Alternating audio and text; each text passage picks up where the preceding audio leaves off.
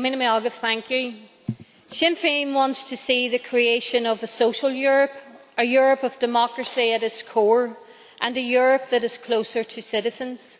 It is clear that the right-wing agenda of these institutions and several EU leaders is being put before the needs of citizens.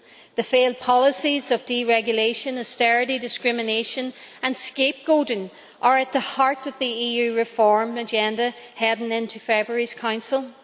Cameron and Tusk's vision for Europe is that of a race to the bottom and of disregard for the concept of human rights and equality, and along with the attacks on workers' rights and migrant rights contained in these proposals, the agenda of the British Government is to undermine the human rights, as evident in its proposed repeal of the Human Rights Act, which gives effect to the European Convention of Human Rights.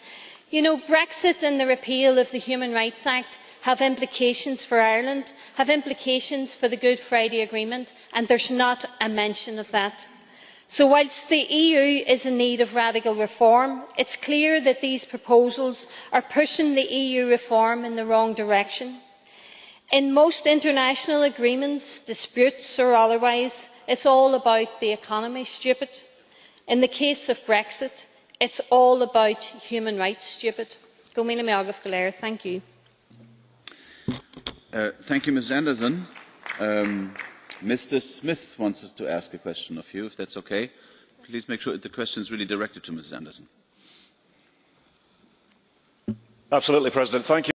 I am grateful to my Irish colleague for giving way, and coming from Scotland, the diversity of the United Kingdom is of course very important, where we have very different domestic politics. We have elections in the north of Ireland and Scotland and Wales in May. Would you agree with me that it is a democratic outrage for the vote to be held in June? That would be disrespectful to Northern Irish, Scottish and Welsh democracy. And further, given that we have different attitudes to the European Union within Scotland, the north of Ireland and Wales, would you agree with me that it would be a democratic outrage for those countries to be taken out of the EU against our democratic will? Taken out of the EU against our democratic will. Thank you for that question. I think I would absolutely concur with what you are saying with regards to Ireland's places in Europe, just as you are saying Scotland's places in Europe.